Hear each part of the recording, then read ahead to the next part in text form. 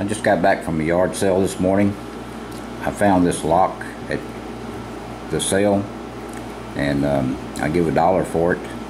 It had a key with it, and it shows to be a 5-pin lock, even though the key is cut for 5 pins.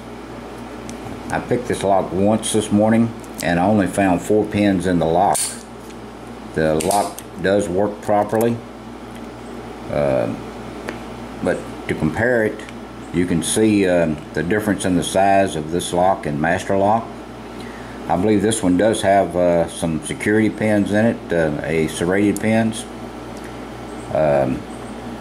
This master lock is called a 5UP, and when I picked it, I found 5 pins in it, but only had to pick 4 of them. And I was wondering why, because the key only shows 4 pins. Well, I removed the base of this lock and pulled the core out of it, the plug, to see why there's 5 pins in it. Well, they've got 5 pins in it. It's just like the Brinks lock. I guess Brinks is taking this from master lock. The 5th pin doesn't actually do anything. It's just there, just like the Brinks lock I had a review on. It is always at the shear line. So maybe it's supposed to be an anti-pick resistance on the lock. But it's really no different than another master lock that just has 4 pins.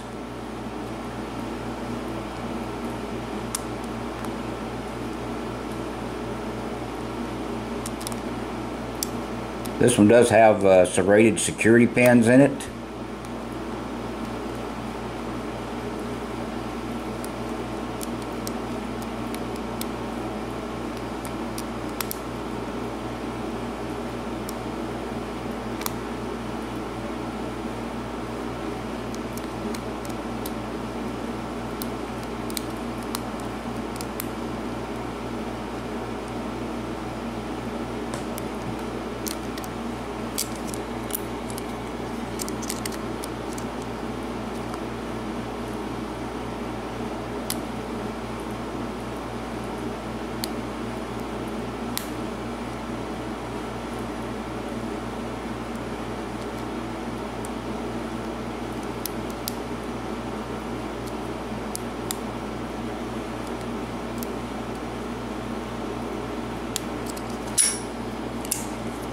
So it is a little bit hard to pick sometimes. I've picked it several times, and it picks easy sometimes. Sometimes it picks a little hard.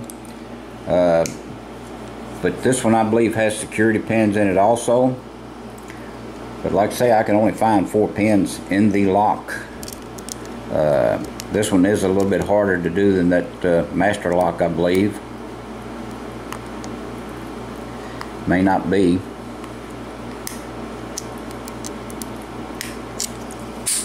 Okay, there it is, open.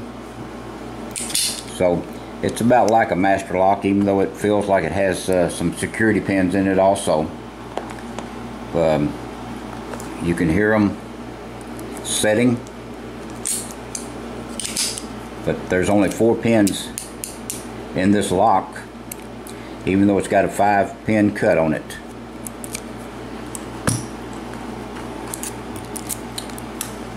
Okay, stay safe, don't do anything illegal.